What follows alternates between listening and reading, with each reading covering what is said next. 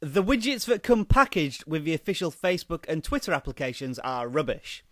What you need are scrollable, resizable and interactive widgets, and that's exactly what Android Pro widgets do. Android Pro widgets, or APW for short, contains loads of different widgets, but it's the Facebook and Twitter ones I want to concentrate on.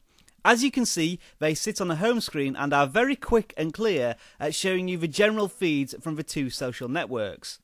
The Facebook feed has a couple of buttons at the top of the widget that allow you to cycle through feeds of your own profile, a general news feed, and an option for posting a status update.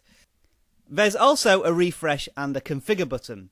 The Twitter feed works in much the same way too, giving you feeds of people who have connected with you, a feed of all the people you follow, a feed for your direct messages, and the option to do a tweet if you want to.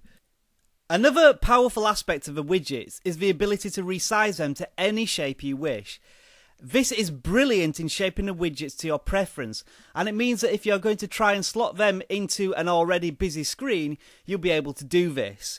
I like to keep my feeds as two columns on a home screen by themselves. The one thing you need to do when you first download APW, however, is to turn off all the widgets that you're not going to use.